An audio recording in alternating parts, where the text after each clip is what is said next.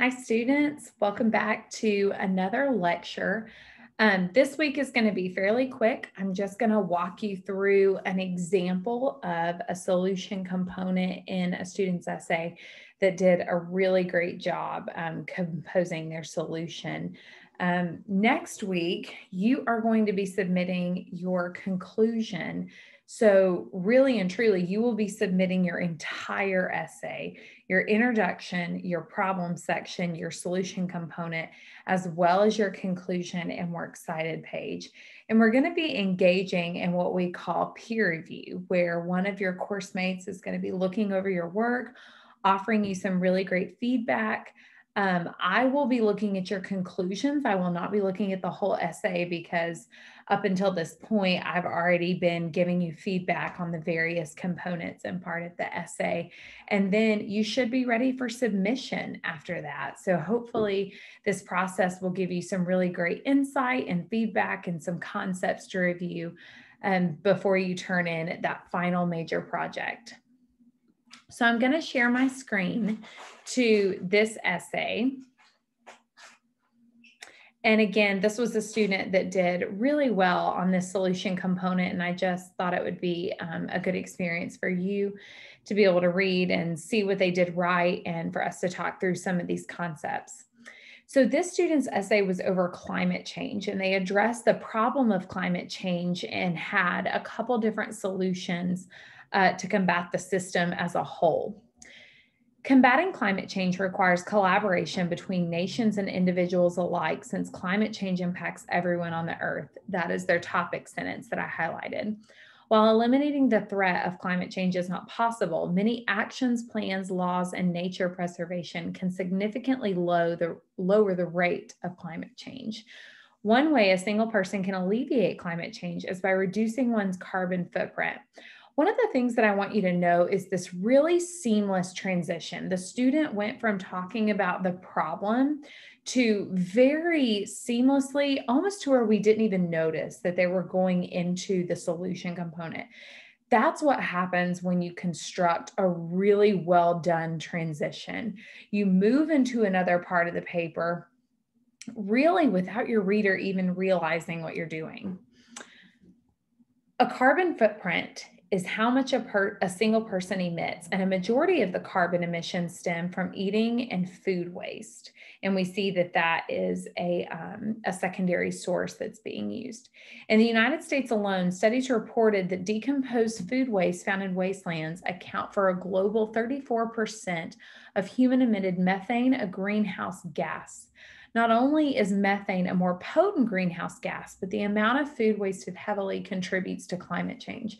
Guys, again, what I want you to see here, they use secondary sources to support their ideas, but then after those secondary sources, they give this really great explanation of how that ties back into the topic. Most of the foods that produce the most emissions are meats and dairy products, since domesticated animals release methane. The animals that are also grown and cultivated, which requires a large field of pasturage. An easy way to reduce one's carbon footprint is by eating fewer meats and dairy, buying local products and produce, and growing crops. Growing crops is an excellent alternative to environmentally friendlier than producing produce at a grocery store, because studies estimated that a quarter of the fresh water used in irrigation is lost to unconsumed crops. Most homegrown crops do not require much water for irrigation. Fresh water is essential for every plant and animal survival, but the amount of fresh water lost in irrigation dries the limited freshwater reserves on Earth. Again, we see them propose this solution, back up that solution with secondary research, and then explain how that research ties into their ideas. Another way to diminish one's carbon footprint is by using public transportation. Again, we see a new idea here: electric cars or walking, biking. A vast majority of individuals commute to work by themselves, which raises countless red flags for climate change. According to a Census Bureau in 2013, around 86% of people drove to work, and of those 86%, 76% drove alone. Secondary research. Most modern day passengers Cars produce 4.6 metric tons yearly, and since most individuals drive alone, their carbon footprints skyrocket due to the vehicular commutes. Secondary research. Utilizing public transportation is an excellent alternative to personal commutes because they can effectively and resourcefully transport many people in one vehicle. Again, this is a direct explanation of that secondary research. Carpooling is also better than driving alone because not as many cars are required for transportation. Electric vehicles are a viable option as well because they do not produce as much carbon emissions when compared to their counterparts. Electric cars are fueled entirely by electricity, and with electric vehicles becoming a staple in the automotive industry, more locations offering charging stations to power the cars. Most electric cars do not produce any tailpipe emissions when driven, but they are not entirely eco-friendly due to their reliance on charging stations. The charging stations require an external power supply to produce electricity, but some charging stations use renewable energy to make power, which significantly reduces carbon dioxide emissions. Alleviating climate change needs collaboration between people, and while it may be implausible to eliminate carbon emissions from day-to-day activities, many modifications from eating habits, commuting, and waste reduction can greatly mitigate an individual's carbon emission. Guys, what we see here is just this really careful balance of the student showing their ideas, using secondary research to support those ideas, commenting on that research and showing how it ties into this grander topic. And then here at the end, we have this really great sentence: alleviating climate change needs collaboration between people. And while it may be implausible to eliminate carbon emissions from day-to-day activities, many modifications to eating habits, commuting, and waste reduction can greatly mitigate an individual's carbon emission. One of the things that we talk about in this week's lecture is this idea of creating a plausible solution that's reasonable, that makes sense. This student has taken very basic fundamentals of day-to-day operations, and they've created a plan that's reasonable and that makes sense while still proving that it can have a great effect on this problem. Renewable energy is a source of power that can easily replenish and creates continuous energy, which is why many locations are utilizing renewable resources. This is a new topic that the student is introducing for the solution component. Renewable energy comes in various forms, ranging from solar to geothermal. The most used renewable energy, hydroelectric, is highly effective at generating energy because once a dam is built, water always flows through, creating electricity. Solar energy is another highly used and low-costing renewable resource because the sun is continuously beaming energy towards Earth, providing power throughout the day. And we see that there's a secondary research component that's used there. Solar energy does have a disadvantage, however. Solar panels cannot produce energy at night. Renewable energy is still improving and evolving as technology improves, but there are plenty of advantages to renewable when compared to non-renewable sources.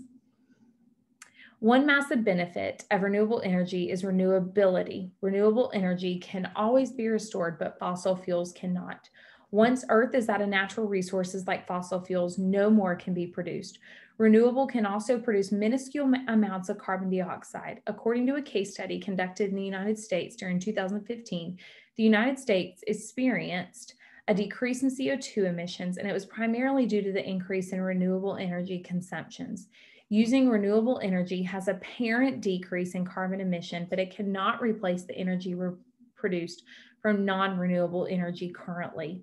As mentioned previously, renewable energy can still be improved upon, and as technology advances, so will the efficiency and productivity of the energy source.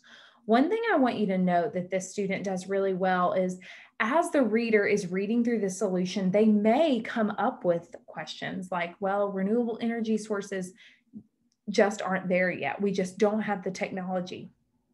What this student has done in this paragraph is he has already acknowledged some of those concerns and brought those to light to combat the questions that the reader may be having as they're navigating through the essay. And then again, we have this really carefully crafted summative sentence. Renewable energy may fall behind non-renewable energy currently, but as technology improves, the potential renewable energy can drastically help combat climate change. I hope reading through this example was really helpful, especially in considering what creates a good solution in terms of paragraph formation, whether or not it's a reasonable idea, and as far as just expansion of all the different concepts that you can cover. This student specifically focused on two different areas. What can people do about this problem, and what can we do as far as renewable energy sources, as far as that is concerned? It's all about how you organize and construct those paragraphs to ensure that you're creating an organized and cohesive solution section. I look forward to reading your work, and I hope you have a great week. Please reach out to me if you have any questions or concerns.